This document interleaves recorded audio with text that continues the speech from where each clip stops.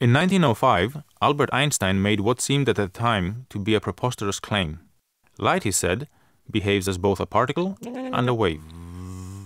The insight won Einstein the Nobel Prize. So far, several experiments have confirmed that light is indeed a wave and a particle, but not exactly. The problem is that in such experiments, light behaves either as a particle or as a wave. No one has ever found a way to see it do both at the same time. Now, scientists at EPFL have designed an experiment that makes use of the way electrons interact with light to take a photograph of its dual nature. First, the researchers shot a pulse of light onto a tiny metallic wire, basically trapping it there as a standing wave, a wave that doesn't change position over time. But remember, because of the wave-particle duality of light, the standing wave of light is also made up of particles, the photons.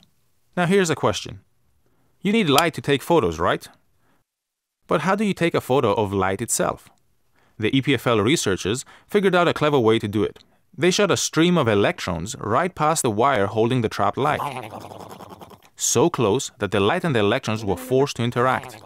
Because light is made up of photons, the electrons would hit them and either slow down or speed up. This change in speed can be measured as an exchange of energy packets, or quanta, between the particles. Then, using a specialized microscope that can see electrons, well, this is really what it looks like, the researchers were able to see where this exchange of energy happens along the wire.